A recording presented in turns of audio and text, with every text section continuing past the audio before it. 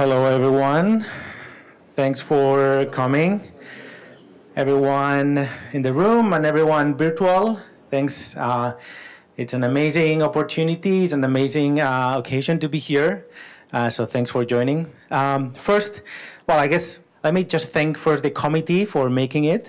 We have Janet Borg, Antonio Torralba, and Russ Tedrick. They're virtual. Thanks for being here. And first, some procedural stuff.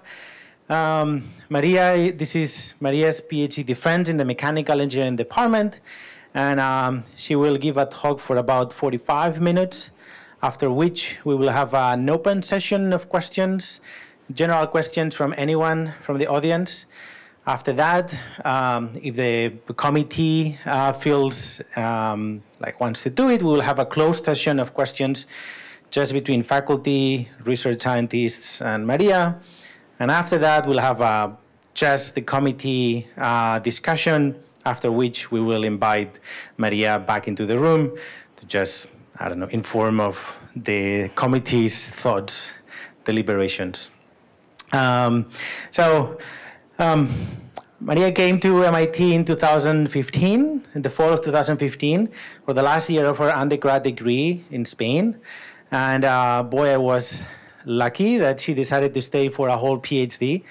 It's been a fantastic experience. Like, to be honest, like, quite often has felt like a privilege to be able to work with Maria, to learn from Maria. Already from that first year as an undergrad, it felt uncommonly technically deep and engaging, the conversations that we were getting into. It's been an honor to be able to work together during all this time. She has done many things, and she has shown like a breadth of interests and projects and collaborations that it would be difficult to make justice here in just an introduction. But I just want to sort of highlight one thing which I thought that would be appropriate for today's talk. Among all of the many skills or superpowers, like I want to call them, that Maria has, she has an uncommonly ability to pay attention to all the many small details that are going on. Might be sort of in the results of a very specific experiment, or when building a very complex system and putting together many, many pieces. She has that ability to see when something feels off, and then ask the hard questions as to how come this is not working perfectly, or how come this is not moving to 1 millimeter away from what it was supposed to. And through that process, uncovering, I don't know, something that needs to be improved, something that needs to be resolved for a complex robotic system to actually do what it's supposed to. And she has sort of showed that through many, many systems that she has worked on, from large data collection systems to the Amazon Robotics Challenge, to picking systems, to regrasping systems, kitting, like she will explain today, integrating tactile perception, visual perception, grasping, regrasping, motion planning, everything that you can think of.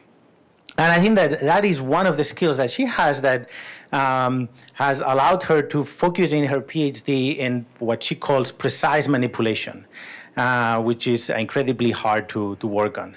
So thank you, Maria, for all of this time. And whatever happens in the next hour and a half, congratulations for making it to today and now. Thank you. Thanks a lot, Alberto. Thanks a lot for this nice introduction, and thanks everyone for coming today. It's really at the end of my journey through the PhD, and it's fantastic to be here and to be with you, so that I can just give you some sense of what I think is the work that I've been doing and where I think we can go next. My thesis talk is Visuo-Tactile perception for dexterous robotic manipulation. So we are going to be talking about robots. And I think many of you, let me just see if this is going. Let me just fix it. Now it's going. Many of you hopefully will agree with me that robots can actually help us in many different types of settings. The question is, how do we get them to really allow us to put them into all these situations and get them to do the right job there? And for that, I would like to just go back for a second and think, what are the type of robots that we have right now? If you go into an industry, you might see something like this. These are very powerful robots. They can do a really great job. I think that's fantastic. I think we could just say that these robots can be really precise. Now, there is a problem. If you look more into it, what you will see is that usually there is one robot doing one task. And this is actually a big problem. If you look at the 2020 State of Industrial Robotics, what you will find is this. They basically say, there is a big problem. You do a small change into manufacturing line, suddenly you cannot reuse the robots. And that is something that we need to fix. How do we get them to be more adaptable? Well, this is industry. Let's go to our houses. And then I would like to show you a very nice robot, but actually the most close thing that we have to a robot is actually something like this, which is good in the sense that it can go into many houses. We can have those in our houses, but it comes with a big problem that is not accurate. And what I mean here by precision is that it will bump into things, it will take many passes until it does its job. So this is not what we want. Now let's go into look at ourselves, because we are really good at manipulation. And just to give you some sense, we can do a lot of things. So we can really adapt to different settings and do many things. But to me, it's not just that. There is also the fact that we can do things with the right amount of skill. We can become as precise as we need to. And I would like robots to do the same. Now, I want to build an analogy. Because if you think about it, your phone can do a lot of things. And just 20 years ago, to do all these many things, you will need all these many devices. And again, it's not just that to me. It's also the fact that right now, your phone does it even better than what did used to happen just 20 years ago. So the idea is, can we have a robot that does kind of the same, that can do many tasks and do them with the right amount of skill? This is where we want to go. This is, I think, where we can make progress towards to get really robots into our environments. So I want to go there. But I think there is going to be two axes that we need to traverse to go there. The first one is precision. How do we get robots to have the skill? The second one is going to be adaptability. How do we get robots that can be general enough to go into many settings and solve many different problems? How can we solve this? Well, one way could just be, let's just first aim at complex tasks. Let's solve them very precisely with the right accuracy. And once we know how to do that, hopefully, just becoming more adaptable in general is going to be something that then we can figure it out. Another option is the contrary, which is, let's first solve simple tasks. Let's try to do them in a way that is adaptable, that they can work anywhere. And once we know how to do that, then maybe then we can start increasing complexity and become more precise and accurate. And in fact, if you look at today's research in robotics, we do see a cluster. We do see some work that is actually on generality. Maybe it's simpler tasks where data is easy to gather, and then we can do some progress there. We have also seen some progress on more complex tasks, but then what you need is a lot of data, very good models, and only then you can make some progress in those directions. What I want to argue is that for us to make progress in research, it might make more sense to actually think about those, precision and generality, when we try to make research. Because if we go through the middle, there's going to be actually, I hope, many more solutions that will bring us to the top of that plot. And ideally, we want to do this. We all know that in practice it looks like that. And I'm using this as an excuse to tell you that I myself went through that, right? When I started my PhD, I was working on precision. I was working in this type of systems, which is a robot pushing an object. And as you can see here, it can do that with a lot of precision. So we can get these models that can really allow us to push an object accurately through a trajectory. But this comes with a problem. And the problem is that those models only work for this object, and actually even for just this surface. So you make a change, it's not going to transfer data. So we got precision, but at the cost of generality. And I realized that after some work, so I went back into thinking, how do we get generality back into our systems? And for that, I will just mention then the Amazon Robotic Challenge, because it was the perfect example where you do now get a lot of generality. Now you get a robot that can deal with many different objects, for instance. But if you look at it, again, it can only do that. There is not a way for us to reuse some of the components in that system and put them back into different robotic solutions. So today, what I'm going to do is tell you how I think we can do perception. Perception means understanding our world in a way that is more reusable, such that we can get still some generality and some precision. And once we have done that, I will move into, well, let's put now this into a real robot. Let's get a robot to do something that is both general and precise. And now, actually, I'm going to do something that Alberto mentioned once, which is spill the beans fast. And I'm going to show you what is the kind of end result that we're going to do, where we go building towards in this thesis. So this is what we're going to see at the end. We're going to build a system that is capable to do this, handle many objects, and place them very precisely into a given location.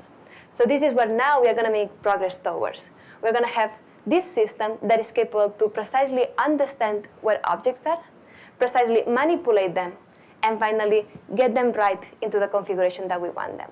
The question is, how do we get this system that is adaptable and can do all these tasks? But before going into that, let me just talk about what happens when you only think about generalization. And I'm going to do that in the context of the Amazon Robotic Challenge. As Alberto knows, this was very important for our lab. It was all our lab working on this system. And the question that we had to solve is very simple. You have this bin. It's full of objects. Many of them the robot has never played with, has never interacted with. And the question is, how do you get to pick them all? How do you get to empty this bin? Well, we were a large team. You can imagine 15 people. We built this system that is very complex, and it can do a lot of things. But what I want to show you is this. So the system works. We actually won the stowing test. And here you can see how it goes into the bins and just picks the suction grasping into many of these objects. So this solution does work for many objects, even ones that are new. But it comes with some problems. For instance, all it knows how to do is grasping. If you ask it to do something else, it doesn't have the capability. Its perception system actually only knows how to say, this is a good grasp. But also, there is the fact that objects are being dropped. Like now I think once it gets this bottle, it's just going to get thrown away. And this is happening for all the objects. So looking at the system that took a lot of effort, I felt there were still some questions that we wanted to answer. Some of them is, what are we missing here? How can we make this system better? And I think one of them is reusable perception. The tools that the robot is understanding, the things that it's understanding, can we reuse them for something else? So we are going to aim to build this type of reusable perception. But we are also aiming at getting contact information. And this is very important. As you could see before, the object was dropping because what is in the hand, it had no way to sense what was going on within the contacts that I was making with objects. So this is actually very important. And if we have access to the contact information when we grasp an object, then we can actually aim at more dexterous and more fine manipulations that, again, have a sense of how do we get more precision. So we are going to go here into building these general and accurate perception models that use both tactile and vision. But I just want to mention that it was not immediate, right? And actually in my thesis, there is first some thoughts on how do you use tactile for better grasping an object. So that's what we call tactile regrasp. And there were some thoughts on, okay, if I have an object, can I just touch it a lot, get a model of it, some mapping, and then use that model to localize it? And that worked. It just meant that you had to touch a lot the object before you could do anything with it. So now we are going to go into this idea, which is we are going to build these models in simulation, but still they will transfer. We are not going to need to have a lot of data, but still we can do good perception. So let me motivate this a bit more. Now I'm going to present you Jess. She is blind, so she's not going to be using vision. She's only going to be using tactile. But I want you to pay attention because basically she's going to be able to get an object, understand where it is posed just with tactile, and then actually show you how to use it. And to me that is remarkable, right? Just with your touch, you know exactly where the object is, so you can just show how to use it. This is just another example. This is a bit more subtle, but just to emphasize the idea that just with tactile we can do a lot. So in this case, I want you to look closely at her hands because she's just going to understand where is the pose and make a very smooth regress. So here you can see she knows where it is, so with ease, she can just move the object from one hand to the other. So to me, the question is, how do we get robots to do kind of the same idea, right? How do we leverage tactile to do that? Well, this is what we call tactile localization. This is our system.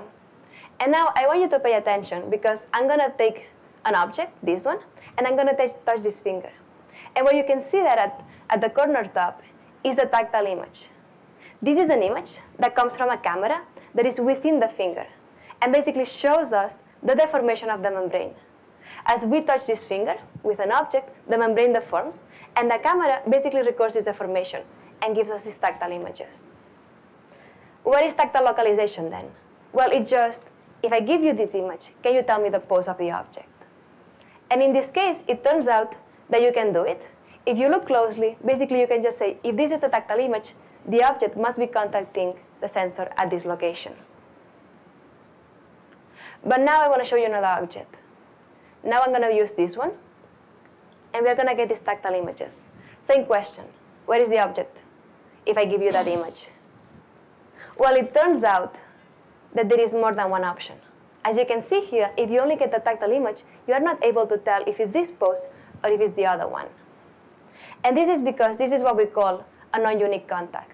This is a contact that could come from many different object poses. And we need to acknowledge this. If we want to use tactile, tactile is local. So how do we understand and leverage the fact that there is going to be ambiguity? Well, in our solution, what we do is, well, let's think about pose distributions. Rather than say, this is the pose, let's say, these are the poses that are more likely. So now, what I'm going to do is just this. We're going to make an assumption. We're going to assume that we know the object model. And with this, we're going to build these general and precise perception solutions that will give us pose distributions, not single estimates, and will not require any real data. So let's go into it. Assumption. We have the object model. Because we have it, now we can compute contact poses.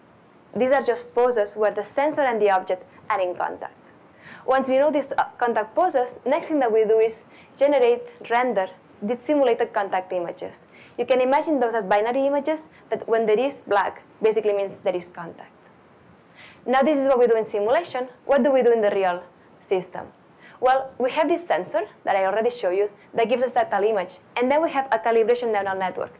This is a neural network that doesn't need to know what is the object. So each object is independent, and all it does is tell us where there is contact, where something is contacting the object.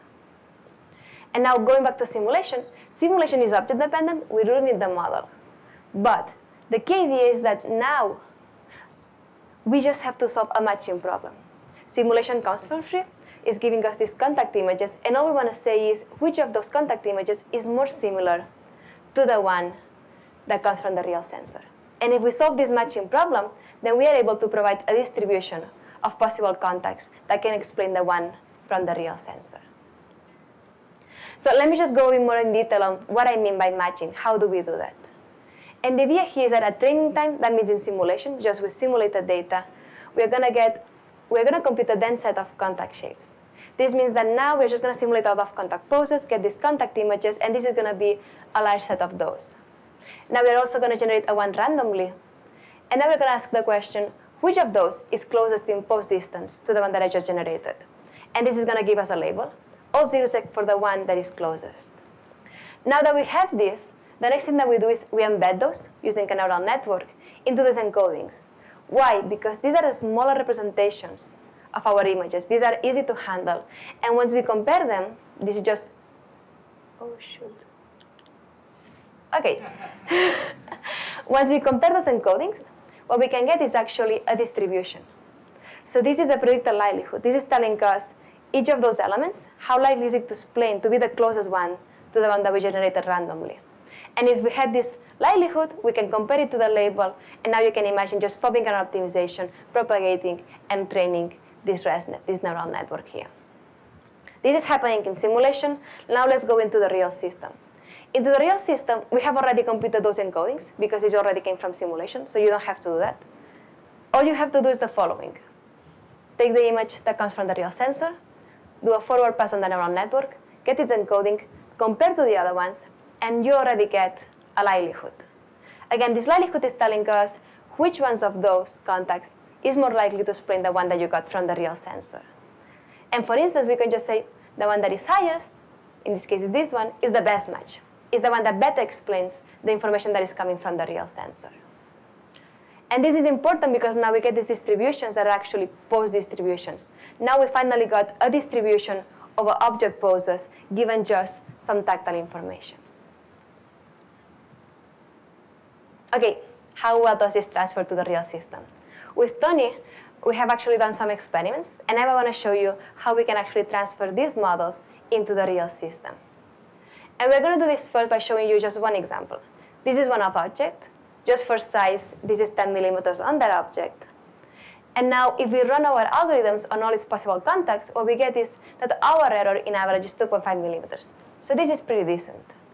Just to give you a better sense of how much this is, it means that the error falls in within these two. So just to give you a sense of, in average, how well we do with this object. Why is that the case?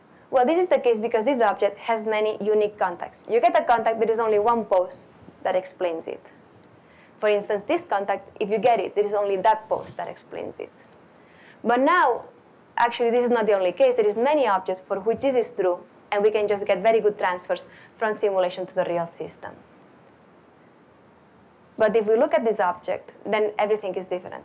Because this object actually has a lot of non-unique contacts. For instance, all this middle region, if you make a contact there, you cannot distinguish them. So what happens in practice is that you get a really high error if you just look at the best match, because you cannot really tell what is the right answer. And unfortunately for us, many objects fall within this category, where many contacts are actually not unique. So how do we solve that? Well, distributions. Just again, let me just show you another example, because I think non-uniqueness are sometimes not obvious, right? In this case, you're getting this context. Our best match seems very good, but actually, the poses that can explain these matches are very different. So we end up having a very high error, because those contacts are, again, not unique.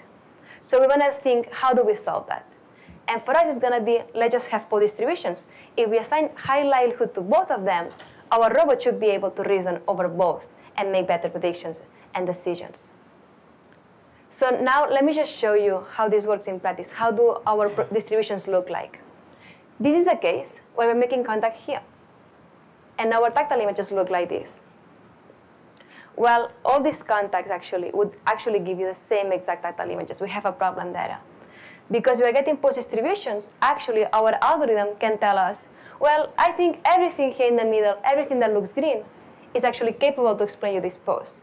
So if you were to be a robot, you would be like, okay, I have no idea. But at least I know I have no idea. So I can now do something else based on that. Instead, there is this other case. Now you're just grasping at the edge.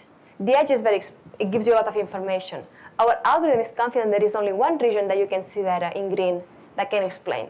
So if the robot is there, I might just say, oh, I'm good with perception. I can just move on and do something else. So this is what we call an observable grasp, a grasp that is unique. Therefore, we get a lot of information out of it. And just to show you even more things, in this case, you're at the orange contact, but the purple one looks the same. So in this case, we have bimodality. There is two regions separate that could actually explain you this contact information. Well, these are things that we can now capture. The question is, how do you leverage them? One way could be with a prior. If you had maybe some vision that is giving you some extra information of the pose, some kinematic information, you have a prior that would say, you only have to look there. And if you only have to look in some region, for instance, for this case, you would know exactly what is the pose, right? So this is what we have done. We just consider a prior. And if you use a prior together with our tactile estimates, then you can really reduce the error, as you can see here. And just to give you a sense, if instead you were just randomly, instead of using tactile, you would just get much higher errors. So just to say that using pose distributions can really help us get better estimates and exploit the resolution that tactile offers. And just going back to this example, before we were getting this from just using the best estimate. Now that we can combine it priors with our pose estimation, with our pose distributions, we actually can get the right pose and much lower error. So again, we can leverage pose distributions to really narrow down where we think the object is. So this is tactile localization. And again, we are using the idea that matching can really help us transfer into the real system. But this is working for tactile. We have also shown that it can work for vision. So in this case, we have this depth image. And I know it's hard to see, but basically the question is the same. Can you tell me what is the pose of this object that I just marked in yellow? This is the question that we try to solve here. Can you tell what is that pose? And the pipeline is exactly the same. You just take, in this case, a crop, and you get that image. The question is, what is the object pose given that image? And in simulation, we just get some object poses for which we can render again depth images. And now all you have to do is solve this matching problem. the same way that we did for tactile. You solve it, now you get again a distribution that is a post distribution, so now you can easily combine this post distribution with the one that would come from tactile.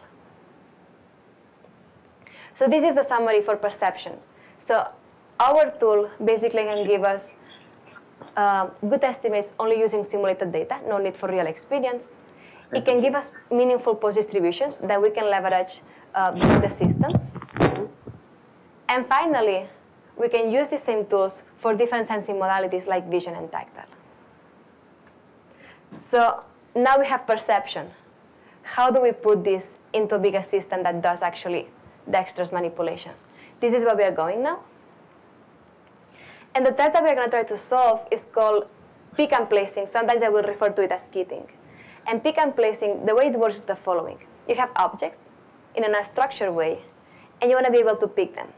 Once you pick them, the next thing that you want to understand is where they are within the robot's hand, right? So we're going to try to localize them. And that means answering the question of what is the pose of the object with respect to the robot.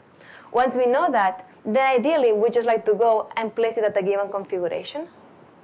The problem is that sometimes, depending on how you grasp an object, you cannot just go immediately and place it. So we may need to do what we call a regrasp.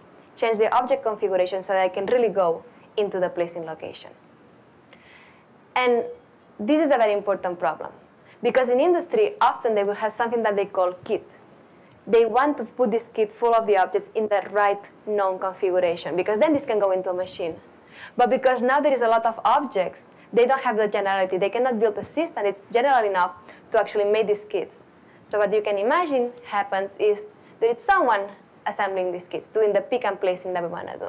And as you can see, this person now is doing the regrasp so that he can just go ahead and place the object. Well, what we're trying to make now is actually, can we make a robot help in this situation? And this is our system. Here you can see how it's first going to go for this pick. Then it's going to make contact. It's going to use vision and tactile to localize it. Now it understands what is the pose, so it can just go ahead. In this case, it does one regrasp. And finally, it can just go and place it very precisely at the configuration that we tell. We want the robot, the object, to be exactly in this position.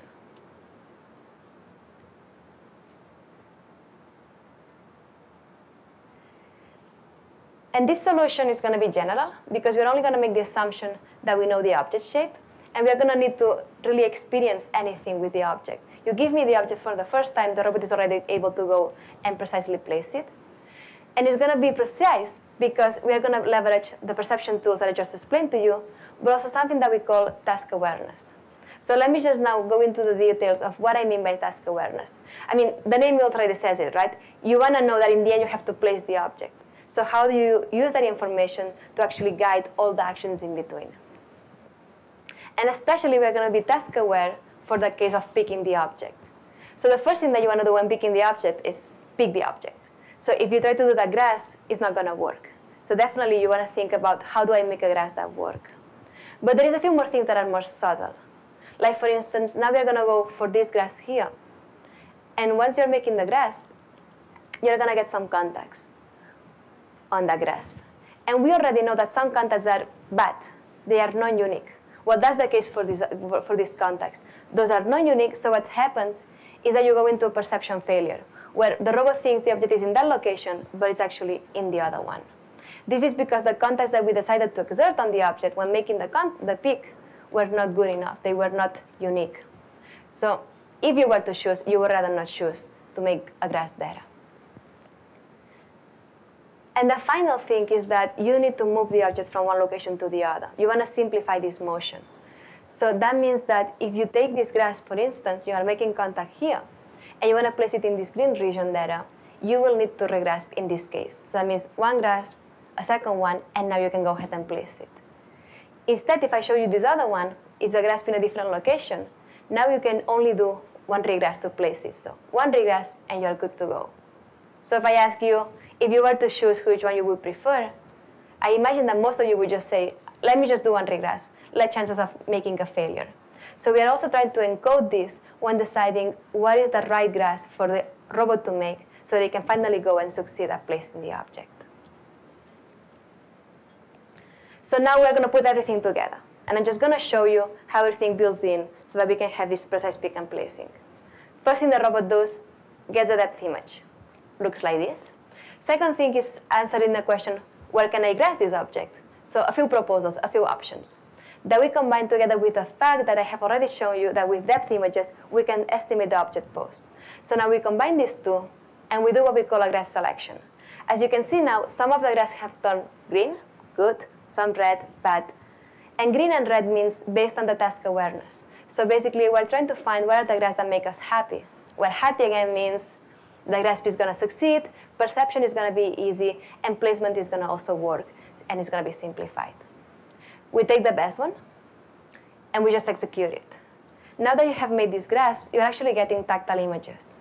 And as I was explaining you before, if we have vision and tactile images, we can combine them and get a better pose estimation.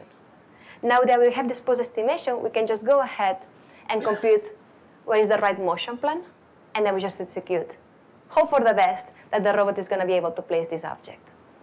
The important part here is that all these parts of the pipeline are only learned in simulation, and we are trying to transfer them into the real system. So let me just show again how this works in practice. So here you can see again how the robot is just sampling several grasps. In the end, it's going to commit to one, and it's also going to identify what it thinks is the object pose. Now, once it makes contact, it's going to be able to refine and improve the object pose based on the tactile images that you're going to see there. As you can see, that there was a slightly change in the object pose because it has been refined. And finally, we can plan what is the right motion, so that then we can just execute it and get the object placed into the right configuration. And to me, what is important is that we can do this for many objects, and we don't really need any real experience. We just have to be based on simulation. So let me now just show you some results. This is the robot just taking some of these objects. In this case, it's every time the same object.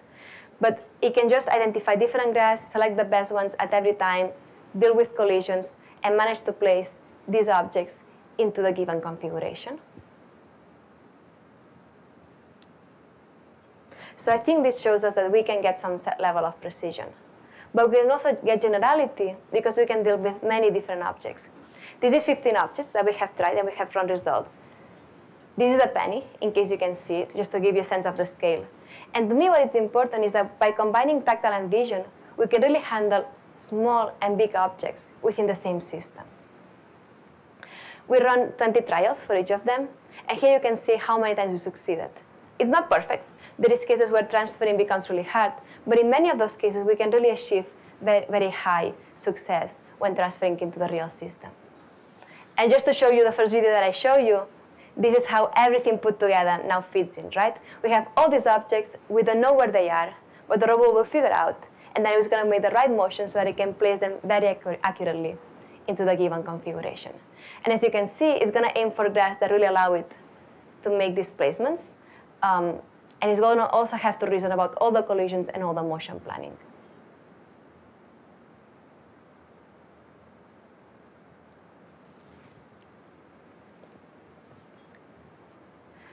Another thing that to me is kind of the elephant in the room when I give this presentation is that so far we have assumed that we knew the object model.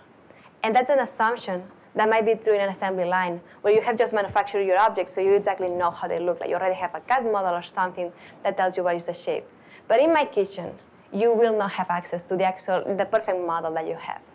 So we have made some progress into that direction. I'm not saying this is solved. I'm just saying that we have tried to make some progress to show that there is hope that these tools can even work for objects that immediately you don't know the object shape. And for that, what we have done is use 3D reconstruction. We use a commercial 3D scanner.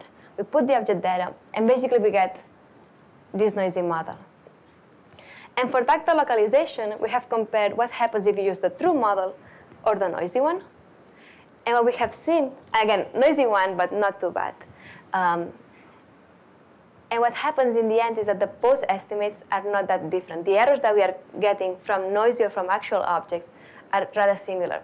So this, again, gives us some hopes that we can actually use this in more unstructured settings. We've done the same for pick and placing, where, again, we have just now used in simulation the noisy model to train all the models. And still, we can see that we can transfer it and get good results when doing pick and placing. So as a summary, of pick and placing, I just want to say that it's been very important to have good perception models to really be able to understand where the object is, together with task awareness. If you remove this task awareness, you can get yourself into bad situations where there is no solution even on how to do the pick and placing.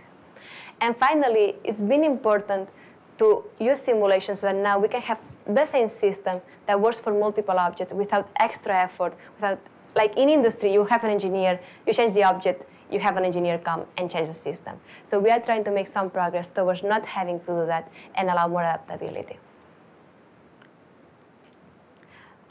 Again, the goal is to keep making progress towards this idea of getting robots to be closer to more precise generalization. And I just want to share with you some of the key findings, some of the things that after my work I think are important and relevant for me to share now. So one of them, again, is the idea that simulation might give us some tools to actually make progress into the real systems. And here, I want to stress that matching has given us much more better results than what could be regression. Regression would just be, I give you the tactile image, you just tell me the pose. Instead, with doing matching, what we have done is, you give me the actual contact, and I give you a few options, and you tell me which one of those is more similar. And this has worked better because even if there is some noise in the real image, the one that is closest is still the right one. So we have found that for transferring from simulation to real, using matching has been much more useful than other approaches like regression. Visuo-Tactile perception has allowed us to combine both the strengths of tactile and the strengths of vision. So tactile is very high resolution, vision has a global view. So putting those together really allows us to make manipulation for many diverse types of objects. And finally, I think probabilistic reasoning is very important. We all know that in robotics, but I think for tactile, it becomes really essential. Because as I was telling you, there is non-uniqueness, there is ambiguity. If you don't think about it in a way that is probabilistic, you might not be able to resolve many situations. Well, if you keep track of some of those probabilities, then you have the chance to really understand and make use of tactile. Okay, now some limitations. I do think we need to do more work on closing the loop between simulation and real. Let me explain that. We do everything in simulation, we put into the real system fails, we are very sad, we do nothing. I think there is a lot of opportunities for us to bring this information back into the simulation. One way could be, can we have probabilistic simulations? So that now, instead of saying, this system is going to give me this observation, can we say, this system is going to give me all these noisy observations, so then I can plan with those. So the key idea, or the main idea here is, how do we close the loop and just don't stop from sim to real and just go back and feed back this information to improve also our simulation. That this is something a bit subtle, but I think it's important. We have found in our experiments that sometimes vision is not confident enough. Tactile might be sometimes overconfident. So when you put these probabilities together, you actually struggle sometimes to get the right estimates. And I think that hints at the problem of calibration. How do you make sure that vision is the right amount of confident? So that if tactile is also confident, when you put them together, you get the right answer. So the idea here is that there is still some problems in calibration that I think we need to look at. And finally, there is the fact that at some point in kitting, we had these beautiful probabilities that we have been using for perception, and that's why we say, well, I don't know how to handle this probability. Let me just take the best estimate and do motion planning with it. So at some point, we just discarded the probabilities. I think that's a problem. I think you want to carry those with you. The question then is, with how much resolution? If you take with you the whole distribution, it's going to take you probably 1 hour to an hour is going to come and say, why is the robot so slow? So you don't want to do that. But if you only take the best estimate, that's also not going to work, because in some cases, you're just going to have a failure. Then we might just say, oh, just take the 3 or 4 that is more likely. But there are also some situations that are not that likely, but they could be very dangerous. So we really need to find a good trade-off. So I think there is room for us to make more work in this. I think something like filtering, where you do keep track of your probabilities over time, you try to make actions that just reduce them, so that you can say, now I'm sure, so I'm willing to commit to a single solution. I think this would be a way to address this, but I do think there is more work for us to do in this direction. And that's it in terms of context for robotics. Now I'd like to move on into just thanking all the people that has been around during my PhD and that has really made it be a really fun experience. So I'm going to start with Alberto. Many of you know that Alberto is a fantastic person, a fantastic professor. I've been really enjoying doing my PhD with you. One thing that I wanted to share is that when I talk to people in my lab, it always feels that there is a sentence like this. Oh, Alberto is not pushy at all. He doesn't force me to make work, but I want to do it because I want to make him happy. And I have felt a bit the same, right? So you can probably imagine that it has been really fun and really engaging and motivating to be able to work with Alberto and learn from you. Another thing that I wanted to say is that Alberto sometimes says things so well that I'm just typing them and then just putting it exactly in the text. So that still amazes me. And just a fun picture of you. Because I just wanted to say that it has been really fun and I have really enjoyed it. So thanks, Alberto. Okay, then I also wanted to thank my thesis committee. Because maybe let's wait for this to get fixed. Well, thanks a lot, Ross, Janet, and Antonio, because I think we have met a few times, but I think to me it's very remarkable that some of the questions that you make really made me feel like I have to do some improvements, and I have to work on some of the directions, like making some plots of distribution to make sure they actually were giving us the right things, or looking into adding more baselines. So I know that there has been some contributions here that now to me are very useful, that they wouldn't have happened without you. So I'm very thankful for all your advice and all your support in this process of just making sure I could get into today and make this presentation. Also, thanks a lot to everyone that has been involved in all the projects that I've been making. Like, research takes a long time, but if you make it with people, it really makes a big difference. I have really enjoyed working with all of you. I have learned a lot from all of you, so thanks a lot to everyone that has been working with me. Also to the people that I've been able to somehow guide into some research problems and have some fun together. You know, when you're a mentor, you learn more probably than you mentee, because there is a lot of things on how do you explain something, how do you build a nice research project. So I've been really grateful to be able to help and work with all of you. Also lab mates. Many of you are already here, but some of you already left because, you know, by the end of your PhD, half of the people is already gone. I love the lab. Like, the lab shaped the way I am. I remember coming into the lab and learning a few things. One of them as obvious as, when the lab may succeed, you end up succeeding because it means that the lab is going well. So that's something small, but to me meant that we really team together and we really want everyone to succeed. So it always felt like we are all in this together. And to me, that has been very important, and I'm very grateful for that. Plus, we have been having a lot of fun, like conferences, outgoings. So thanks a lot for being there and making the lab a really great experience. Also, some photos from, I just call this PhD life. There is a lot of people in here. You get to know people in conferences, in fellowships, around the campus. The Com Lab is also a very good use tool. So I'm very thankful for all of you for having had you around during these days. Spanish community. You already know that the Spanish community makes you feel at home. And I've been able to experience that with all the Spanish community. We have done a lot of things like tapas, going to the beach, playing sports. So thank you, everyone, for being there. It really makes the experience much better. A special thanks to Harvard Street, just for context. We used to have 2 apartments. We used to have a lot of people living together. So I think overall we had like 15 people, if you count everyone. So actually I had to put 2 slides of people from Harvard Street because it was really fun and we ended up doing a bunch of things. So thanks everyone for being part of that. Also, something that I've been discovering, which is I can play soccer even though I'm not good at soccer. So thanks everyone for having patience with me, and also to all our friends in the volleyball. Like, I don't think Alberto knows that I've been going to play volleyball sometimes 2 hours a day. So as you can imagine, soccer and volleyball has been a really good and amazing part of my life. Also, friends from my undergrad in Barcelona, like from Ferran's friends to a lot of people from our undergrad. We also had a lot of fun there, so thanks everyone for that. Going down high school in Menorca.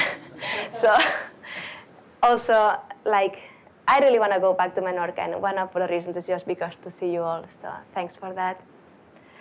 Extended family, I have my family, parents, but also I have my concu, my padri, and Philippe, and also Ferran's family that in the end is treating me so well that they needed to be in these slides, so thanks everyone for this.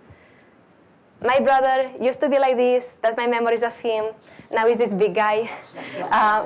He's so much taller than me. It's okay. Thanks a lot, Giuseppe. I really admire you. And I think you don't always know that, but my brother is the most calm, relaxed person. He doesn't worry. Like, I envy you for being able to do that. So thank you. I don't know, I really like that. My father, he's very funny. He makes me laugh a lot, and he has been also very supportive. So thanks a lot, Father, for being there all these times. I think he's the one that put me into liking mathematics. So I think everything started from that. And then my mom, which is, as you can see here, she's my biggest support, together with Ferran. But she's the one that she's just going to be an hour on the phone, and I'm just going to be explaining her everything. So she has been always supporting me, even like just 5 minutes before. She's like, "You're going to do great." Thank you, Mom. You are the best. And then, of course, Ferran. And I started looking at pictures of us, and there were just too many because this journey has been almost 10 years now since everything started. So I just decided to center on this one because I think it shows how happy you are making me and how happy I can be with you. You have been a co-author, you have been a friend, but you have also bring so much joy. You have made me feel that I could do this, even in times where I really felt like, maybe no. So you have given me a lot of support, and you have made everything be much easier and happy, so thanks a lot. Okay, that was a lot of acknowledgements. I just have one more left, just as a funny side, which is I want to thank all my robots because many things went wrong many times. And just to give you an example, this was the other day, and the robot was doing its job, as you can see. But I made a mistake. I just asked, can you place the object in the same exact location? And the robot was, yeah, sure, I will do that.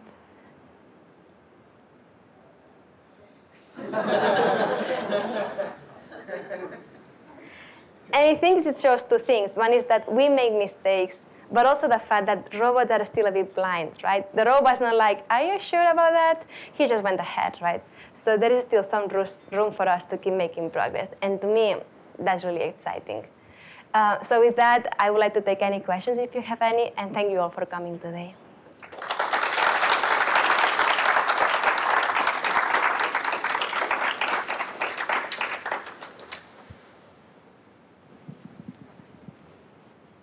Who wants to take the first question? I know it's hard to follow all of that. Let me ask also, by the way, someone remote, feel free to unmute yourself and ask a question. Oh, John is going to go first. Okay. Very impressive. I know, tell me a little bit about some of the math behind the scenes, because I'm sure there's a lot of math and a lot of data under Yes. this. What are some of the kind of key, what's one key lesson there? Yes. So I was talking about the matching. And the matching is using tools from contrastive learning, where again, the question is, can you tell if this is a positive example, negative? So we have used some of those tools, and we have repurposed them to actually be able to work for our approach. And some of the tools that we use is something like the entropy loss, so that we can make sure that when we do our probabilities, we can actually get well-defined probabilities. So we have taken these tools from contrastive learning that allow us to just do unsupervised learning, turn them into a supervised problem, so that now when we do a softmax, what we get in the end, because of the type of loss that we are using, is a well-defined probability. So this is something that has been very important, because otherwise you don't have a way to measure how similar this is, how dissimilar this is, in a way that is meaningful. So this is some of the tools that we have been using to make sure that this could work and give us sensible. And if you look at the math, I have some math here actually. Yeah. This is kind of the loss that I was telling you. And basically what it allows us to do, I'm just going to put everything here, is that if there is two contacts that are non-unique, this actually allows us to not penalize when you predict the one that is not wrong. Basically, it allows us to convert everything into a meaningful probability. In this case, what I'm trying to tell you is that the way this loss works is going to say, OK, if you tell me half the time is this, half the time is this, you are good to go. You're not going to get hurt by this. And this is important to, again, then get meaningful distributions. Thank you. I'll ask a question if people can hear. Yes, go ahead. Yes.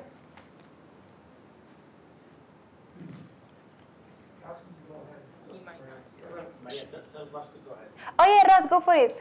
Okay, sorry. I think Alberto maybe said we could hear, but I couldn't hear Alberto. Yeah, so the question I thought John might ask, you have some work on tactile SLAM. Yeah. You showed at the end reconstruction with an RGB camera on a turntable in order to build your model and do the task. I mean, obviously, it would be harder to do that from tactile SLAM. But I wonder if you could tell me what are the gaps, what are the challenges right now to just doing that whole thing end to end, well, sorry, forget end to end, from tactile only. Let's say I go and I build an object model using my tactile sensors, and then I complete the task using the model from the tactile SLAM. So I think that's a very good question. I think one of the things that you're going to face is, at the beginning, you're going to be in a complete state of uncertainty, right? Your contacts might be ambiguous. They're just going to give you something that is very local. And then you're going to have to decide what are the right actions. So I'm not going to say it's not possible. I think starting to build that model in a way that it's sensible might take you some effort. But at the same time, because in our previous work, when we fix the object, so now the object is not moving, that gives us an advantage, we could really get good reconstructions. So I do expect that's something where you're trying to maximize the information that you're gathering, together with making sure that the object doesn't fall, could actually give you an opportunity to make sure that you can get those models. The question to me then is, how do you get those models at the same time that you improve your perception models, right? That you might have a model that tells you, I think this is the shape of the object. Another one that might tell you, I think this is the localization, how you would actually understand and just kind of make this land a part of post-estimation. How do you frame those two together? You can, and I know there is some words that are trying to do this as an optimization.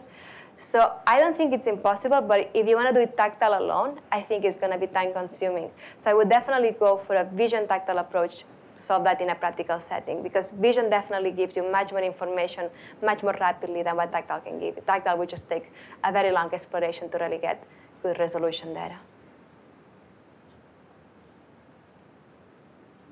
Thank you. I had a question. So I guess it's a two-parter. First, like, how big is the range of like how difficult it is to localize an object? So like, are there objects that are like really easy to localize versus like ones that like you can barely localize at all? Like, how big is that gap? And two, like, do you think there's some role that like optimization can play in, like, if you wanted to co-design like an object? Like, how would you do it? Or like, do you think it's worthwhile? You know, any thoughts? I like that question a lot. I do think it's worthwhile if you really want to think this object is going to go into a robotic system. For instance, can we put some features that tactile could leverage? But going back to the first question about distribution, we have found with Tony that you can always build an object that just screws your ideas of what is going to happen, right? We have found objects that vision really doesn't know how to disambiguate the pose. Tactile needs to come and help.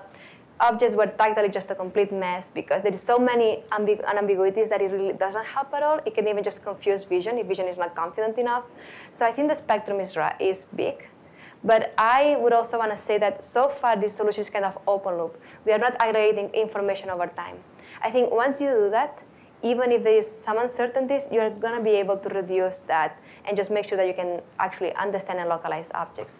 So I do think this is a first step, but there is more to go into aggregating information that will probably help you solve even challenging objects. And then in terms of adding features, yeah, sure. If you know you're going to make contacts somewhere and you put some features in data, tactile is going to see them. So that's going to help you have even more fine resolution. So I would think there is a lot of room for making that, especially in industry where you want precision. So if precision means adding some features during manufacturing, that seems very worth. Thanks.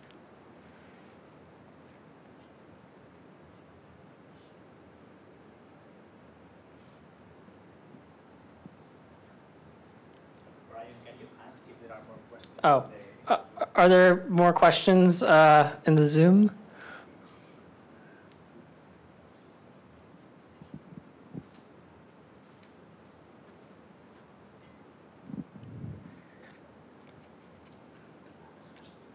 Okay, I'm going to ask a question.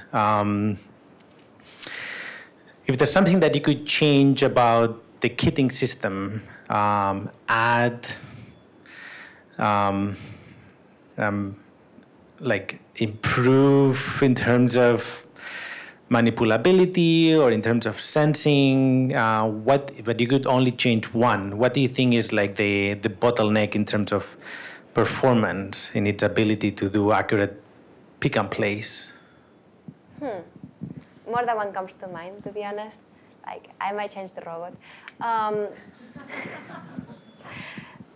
But I think I'm debating between two, so I'm going to say both. Motion planning is harder than expected when you don't want to do collisions and you want to do things smooth, especially with these two arms. Like, they start doing like this, like all the time. And it's like, no, just do this. So that, if you do it naively, takes a lot of effort and really slows you down. So having some better tools to make, like we use standard tools, we haven't built that, we have libraries. I think that will help a lot to just not be the bottleneck sometimes because you just see collisions and motions that don't make a lot of sense.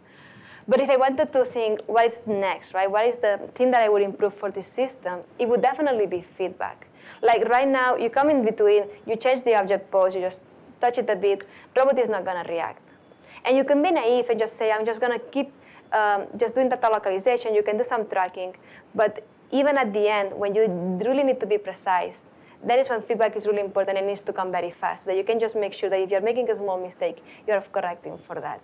So I would really like to have the capability to have this feedback information coming, having motion planning be fast enough to change whenever it's needed, whenever the pose had changed sufficiently so that it makes sense to replan and make a change. So if I were to say this is open loop, and it's nice that it's open loop because we can really show that even open loop we can get to do something very precise, but if you wanted to put this into industry, I think having feedback would really make a ton of difference and would make us just, we had a lot of near failures. You get very close, but you don't get exactly data.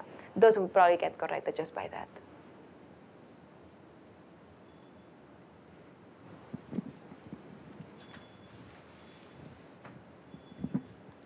Great presentation, Maria. Thanks. I have a quick question on. So you've been showing robots that grasp very, like in general, small pieces. But as you said in the beginning, there are robots that might be working as well in car factories where the pieces might be bigger. How easy it is for the vision system to scale to larger? I think you're using one camera each side. How easy it is to design a sensor that can grasp bigger objects? So actually, I think that vision will have an easier time than tactile, because imagine you have an object like this and a sensor like that. Like, that's a very much harder problem. I think for vision, you could probably aim at having more than one sensor, so you can get a more global view of the situation, and people do that. People might have several cameras, integrate all the information so that you can have a scene understanding, so you can actually really get to see that object. But the tools that we have shown, I think they are not dependent on the type of camera. So you could see a camera that's just high up, so you can really see the object, and still we will be able to use them. So I think for vision dimension is less of a problem, as long as you can ensure that some part of the object is going to be visible. I think you're still going to be able to capture most of it. So I think you can work around that. Tactile is when I think you're going to struggle the most, because you cannot have a tactile sensor like this. So you're always going with this. So the question, I think that goes back to Ryan's question of, well, if you have big objects and tactile sensing, what are you going to do? You're just making contact in one small region of the whole object. If you had features, then maybe you could do something better. So this is something to think about, especially when you get into really big objects. You may need to be even going into the design side to make sure that your tools will transfer data. But I think in terms of the matching approach and the simulation, there I see that it would be possible to work with big objects as long as you know how to simulate the sensors that you're using.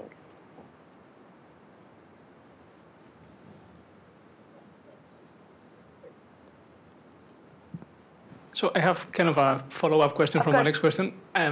Not so much regarding the size, but the stiffness of the object. Like it seems like all the objects you show are like very stiff. Yes. How does the deformation of the object when you apply pressure will change the the generality of the solutions that you're proposing? So that's a great question, and it goes back into what if your object deforms, right? What happens then? What I would say is that because right now we are not simulating deformation, that would be something that immediately cannot come into. But what I do see is that most objects that are deformable, they are not fully deformable, like t-shirts, things like those. They have buttons. They have some features like corners that you could actually be able to detect. So you might try to make contact like task awareness. Can I just go into the button? And now once I'm into the button, then I know that with matching, I can actually understand it and localize it. So I would say that in this situation, still some of our tools can work, because then you might just want to focus on those regions where you do know that you're going to get some meaningful information, like a corner, a button. So if I were to think about deformation objects, this is where I think this approach would make some sense. Can I aim at regions where I do know that I will get useful tactile information so that then I can actually perceive and understand the object? Thank you. Oh.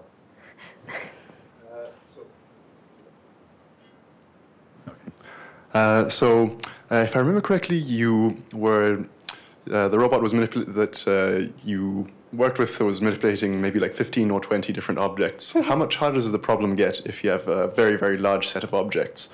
As the set of objects grows, and does this actually matter in the real world? Like in the real world, a robot's just touching a small number of objects or a large number?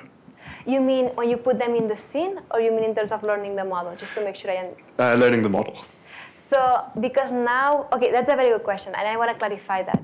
We are learning a model per object. So if you have 1,000 objects, you're going to have 1,000 models. So therefore, it's not a problem of training each model. Each model is just whatever time it takes, and you just do it, and it's as precise as it is. It's just that now you will have to actually run maybe 1,000 models so that you can really say, okay, this is the grass that I want to do next because it's the one that is looking the best out of all the options. So I think you're probably not going to see 1,000 objects, and even if you did, it would just take more computational time. But in terms of learning, it doesn't matter because you're learning one model per object. So you know exactly how much time it's going to take per object, and then if you then have 10, if you have 1,000, that doesn't make a difference. What it would be important is then when you try to say, what is the model that I have to use? This kind of object identification. That is where we have done it very naively. If you want to do it better, then I think you might want to just be able to say, first I identify the object, then I just know that I have to use this model. That would be where that matters more. Thank you. There is a question. So nice seeing you again. So you were mentioning how with the visual perception you have some issues with uncertainty.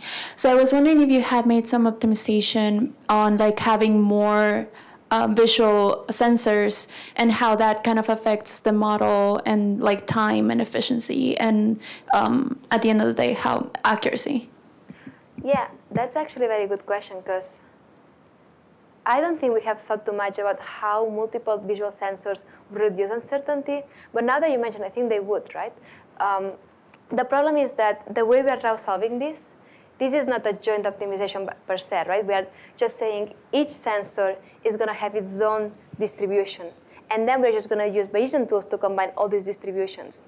What that means in practice is that your input is not all the possible sensors. You just have a model per sensor. So what this means in practice is that when you are learning things, you don't know that vision is going to be used together with tactile and together with another vision sensor. And I think that is a problem, because then it means that everyone learns how to solve the problem on its own, and then at the end they get combined. I think if vision were to know, oh, there's going to be another camera, there is going to be maybe giving me another angle, and it's going to give me this information, I do know that in this situation, I will be able to resolve the pose. So I think this is something that we could do, where aggregating multiple sensory information at the beginning allows them to understand that in these situations, I'm going to get some information, and therefore I will be able to resolve the pose. I think that would help calibration and confidence. But this is something that we have not explored, and I do think it would be important to really ensure that every sensor is at its best when we're making a prediction. Great. I don't know if there are any more questions. If not, I suggest that we move to the closed session with faculty and research scientists. Anyone here on stage?